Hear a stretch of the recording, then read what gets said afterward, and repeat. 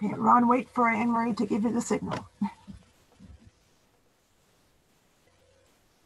Okay, you can start.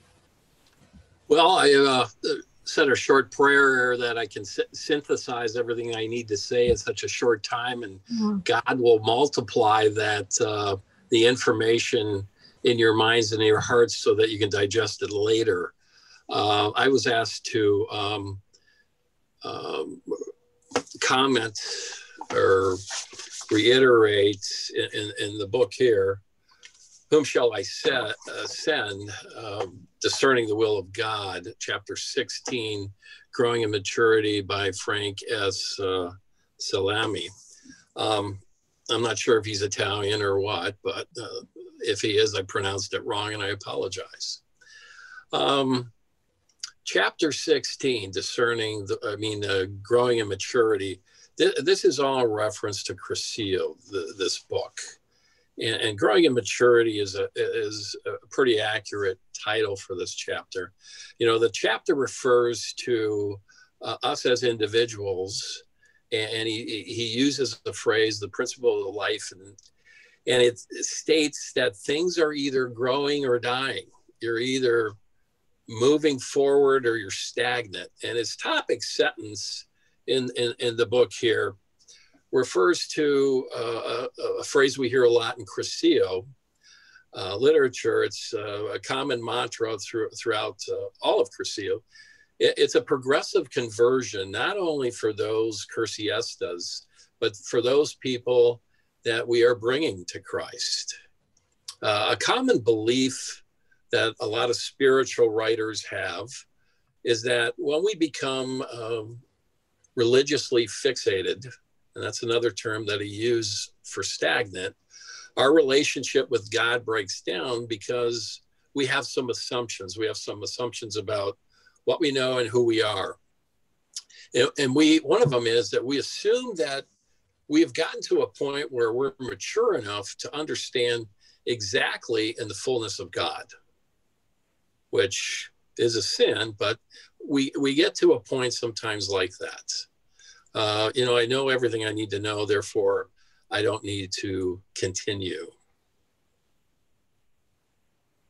The other assumption is that we are afraid. And that fear is something that is not from God. The fear of not being accepted. This goes right hand in hand with what Deacon was saying. Part of evangelization is I don't want to offend anybody, so therefore I won't. We're afraid to admit that we need some guidance, or lastly, we don't really like who we are, who we're becoming, and that is another block in our progress. In Crescio, we have the three directives in pre-Crescio. As the deacon said, and is in the book here, is that we're asked to be a friend. Make a friend, be a friend, and to be, not just bring somebody to Christ, but to be a mentor. That's so critical. I can be your friend. I'll bring you to Christ, but as a mentor, we take them to the fourth day. And if we're living in Christ, that is our mantra. One of the readings associated with the chapter here is Romans 15, 1-6. And I'm not going to read it. I have some notes here. And primarily that reading is about that we have an obligation to be of service to others and to bear each other's burdens in life. Just as Christ's example to us, Christ's spirit of service throughout the whole gospel, bearing witness to Christ's life. In living our Christian faith, we should be led to Christ, and we should be leading others to Christ as children of God. The tools to help us with this phrase, progressive conversion, we have in Crescio. you know, group reunion.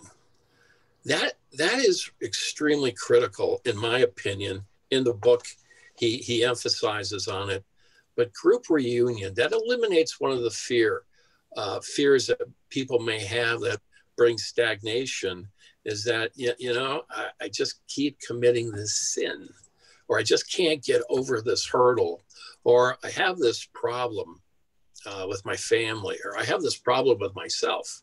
In group reunion, we all know this. It's meeting with friends, and we are friends, so we kind of mentor each other. If you really are a friend, and if you really want to be a friend, you're going to tell the truth. You're not going to let somebody slip through the day and they leave still being shackled where they are at. We want to help that individual. And that's an extremely important part of Crescio. But even more importantly, we have the Ultras. And that brings something really unique to a movement.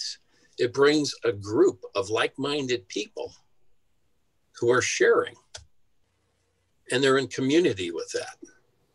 And even more so, the Grand Ultra, we emphasize the group reunion and the Ultra, but we have a key component that is there.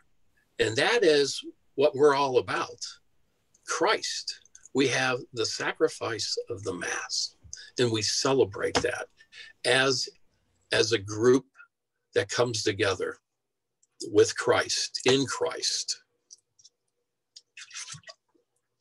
Now, we have the school leaders, and the school leaders is a place of formation where we grow as a community with Christ, and we're on that same mission.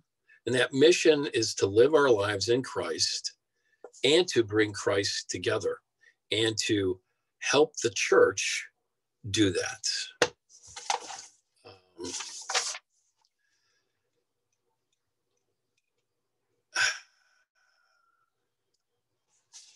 Bear with, okay. We have a tendency, though, to do a couple of things, not everyone, but we go back to our comfort level, and of the 3 legs in the 3-legged stool, we start to concentrate on 2 legs. And that would be maybe study and prayer, while we avoid or dismiss the opportunities of evangelizing. Now, Deacon has covered some reasons why and some things that we need to overcome, but evangelizing is what we really need to start doing now. Father Frank uses the analogy in this book of Olympic athletes. I'm friends with some Olympic athletes that have won gold medals. One of them was from a communist country. She had no choice. She was taken away from her parents, and she was told a story about who she was, and something had happened to her. She was given this vision, which Father Frank talks about in the chapter. She had a vision of where she was going to end up as an Olympian. The other person is from America, and he grew up in a loving house. He and his brothers were very competitive. And one of the things that they taught each other to do was to walk on their hands.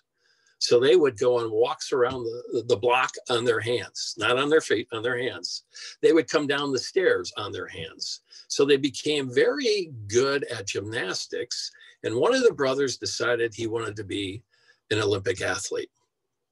And the point is made in here, Olympic athletes have 2 very distinct things going for them. They have this vision of who and what they want to be, and they're goal-oriented. A goal in the sense of not action items, but goal is, I want to win the gold. Father makes a very good point here. Father suggests that as we're listening to the Holy Spirit, we are directed to go here and there and creating some sort of chaos in our lives or some disorder from time to time. The reason why is it may look like what we think is good and what we're doing, it becomes helter-skelter.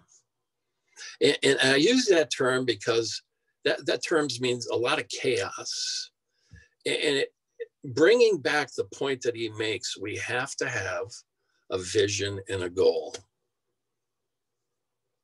If you reflect on the last 5 or 10 years of your life, you've made decisions, you decided to make a clear roadmap for yourself in life, it may be professionally, but in your spiritual life. And that's probably why a lot of us are here at Crescio and involved in the movement. We've heard something, we believe this is where we should be, and we're acting on that. Then we're not wandering aimlessly. You see, we know what the vision, we have a vision. Crescio helps clear the fog from that. And we're moving in such a way that our goal is to bring more people to Christ as we live our lives in Christ. So we have to have that vision, and we have to know our strengths and our weaknesses. I'm going to quote Father here, and we need to take stock in ourselves so we know what areas of our Christian life need attention. And going back to the three-legged stool, you can reflect on that. Father reminds us of our spiritual life must be in union with Christ and God, and the skills and resources that we need are part of Crescio, but they are prayer and study and the sacraments that the church gives us. And he reiterates that Crescio leaders need to make the movement their primary apostolic life's vision. And the movement is only as good as the leaders. That's why we're here. Cruciestas need to be led by a serving and loving community. Jesus's image in the gospel is one who shares in his progression in life of dying and rising again. And if we heard Paul's name mentioned, St. Paul, he tells us that we need to die to self and become anew in life. And that's part of our ongoing conversion, that progress in our life that Father is talking about. Our vision should be then to continually die to ourselves and to align our life in a manner that God calls us. That is this progressive conversion. It's never finished for us. It can't be. The church will never be finished until God wants it to be. And as we live our life, we have to have that continuum. In other words, our goal here will always be further away from us if we're truly living that conversion. Obviously, the goal is to be saints and to get to heaven and to bring others with us. But as we go through life, that has to be out there. It cannot be finished. The Olympic athlete goes and competes and wins a gold medal. They may come back. That may be it for them. But as Cruciestas and leaders in Crescio, that goal should never really be, quote unquote, attainable. It should always be out there, and we should always be striving for that. You see, Crescio has the tools to help us through our progressive conversion. Once again, the topic sentence of the chapter. And we need to listen to what God has called us to do. And we have the tools, We have the ability to continue to get better and to learn. And school leaders is one of the steps that we should continually take to improve. De Caloris.